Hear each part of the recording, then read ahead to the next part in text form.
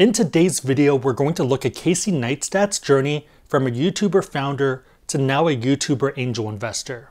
This is becoming more and more of a trend whether you look at celebrities or other YouTubers, and I think it's worth looking at this whether you're a creator yourself or someone who watches these people. So one of the reasons why this is happening so much more often is because people know that their time and fame, their time of making money is finite, and they want to invest in things that are long-term.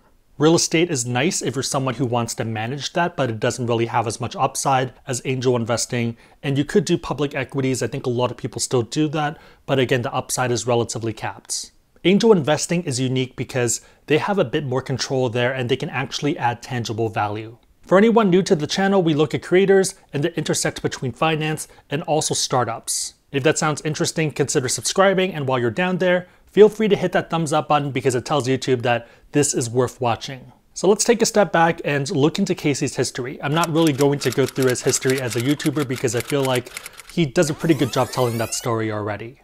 One of the things he ended up launching as a YouTuber while in New York was Beam. He founded Beam with Matt Hackett in 2014, and it was meant to be a new social network.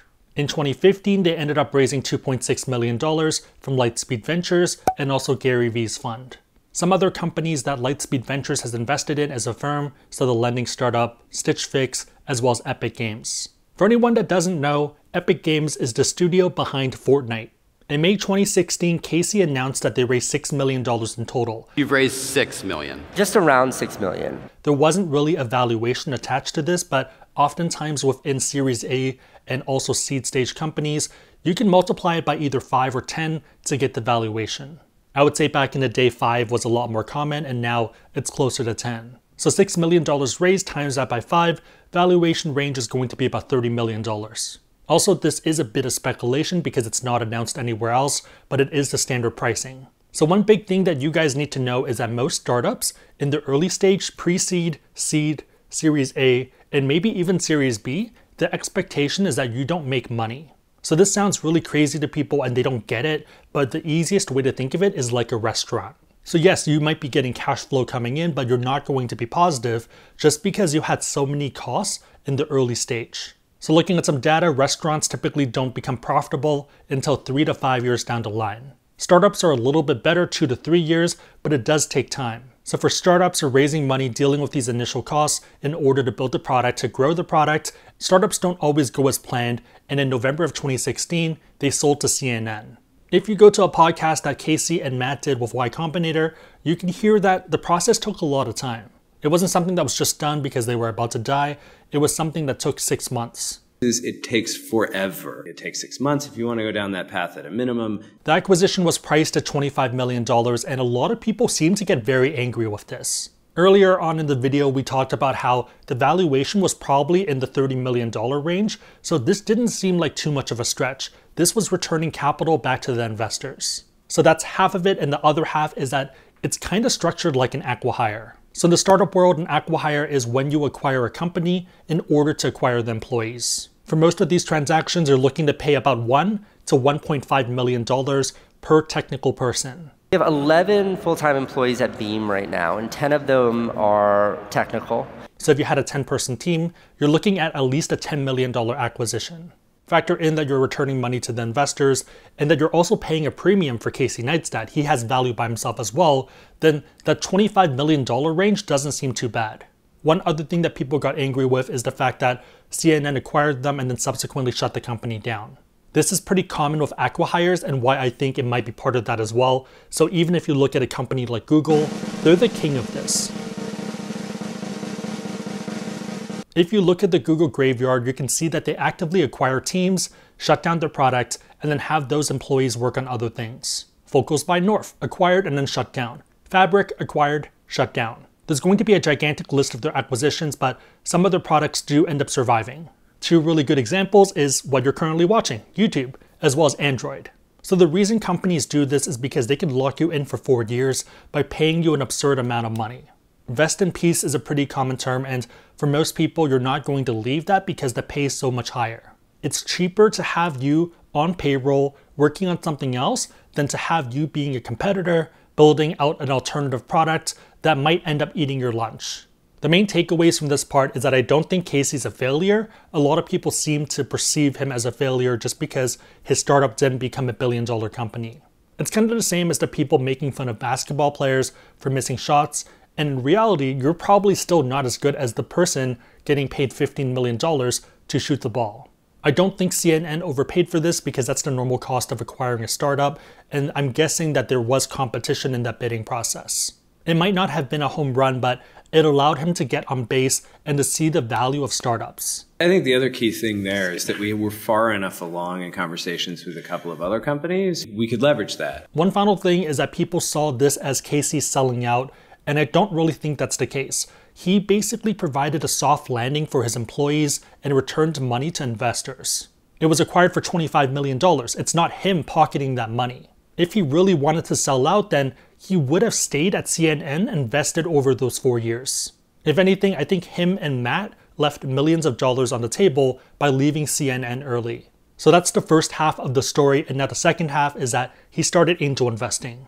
For most people, angel investing, you're probably looking to make 10 to 30 investments in order to diversify enough, so I'm guessing he's going at that cadence rather than just putting all of his money into a few companies. I'm pretty sure there are a bunch of investments that are not publicly available, but we'll look at the 4 that are. We have Public, House, Stir, and Can. Kind of funny that they're all pretty straightforward one-word companies. We'll look at the 3 that are consumer-facing, and it's pretty interesting because he only shouts out some of them. Public.com is an investment platform. They've raised a few rounds of money, but the one Casey was in was a Series B. This was $15 million, and it was in March of this year. 15 times 5, I would guess the valuation is around $75 million. The main draw of the platform is that it allows you to do fractional shares before a lot of these other platforms added it as a feature, and it also allows you to share your trades. So you don't have to do this, but you have the option of making it public.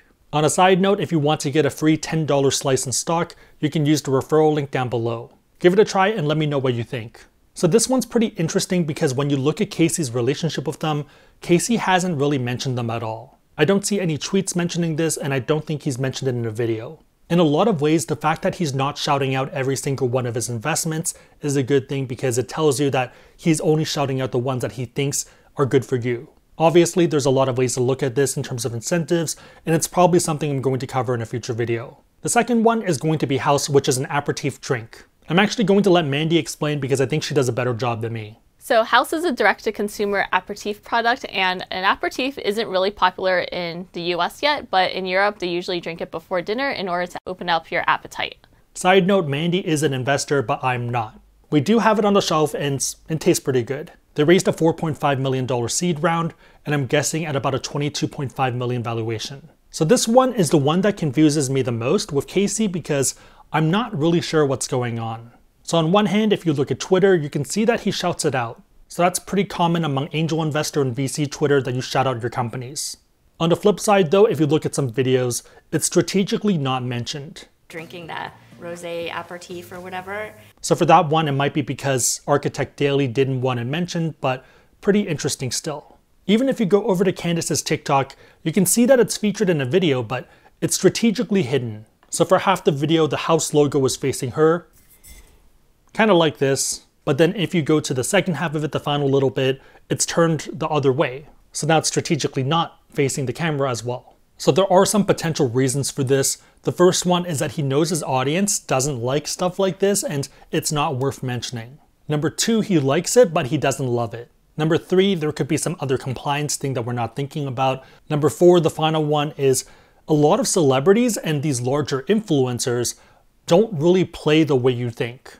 So a lot of people think that just because you're an investor, you're going to shout this out for free because why wouldn't you? You're invested. The main thing you don't realize is that these people aren't investing a substantial amount of their money into one company. So let's use more of a concrete example. Did you know that Jay-Z and Snoop Dogg were investors in Robinhood? Same thing with Nas as well as Jared Leto. If they don't get paid, then they're not going to shout it out. Even if they invest $100,000 or $200,000, that does not mean that they're going to shout out your products. The final angel investment is going to be Can. Basically CBD water in a can. They raised $5 million, I'm guessing at a $25 million valuation. This one's pretty interesting because he actively tweets about it and he talks about the fact that he's an angel investor. Unlike the other ones, this one's actually featured in a video. I think he had about 1 or 2 minutes in one of his videos pretty much dedicated to this and the fact that Candace was eating a lot of food afterwards. So there could be some other mechanic in the background that we're not thinking about. It also could be that him and Candace both really like the product. I'm leaning towards that for this one because if you don't like a product, then you're not actively going to keep using it. You as a creator, you as an investor, you have so many different opportunities to invest in different things. You're going to invest in the ones that you actually like and the ones that you feel comfortable using yourself. For me, I'm most bullish on the last one as we see more legalization in different states. But my question for you guys is, of his 4 angel investments, which one do you think is the most interesting? And which one would you invest in? Big reminder, if you want to keep getting these videos, subscribe to the channel, turn on notifications, and a big favor is to give this a thumbs up. With that said though, see you guys next time.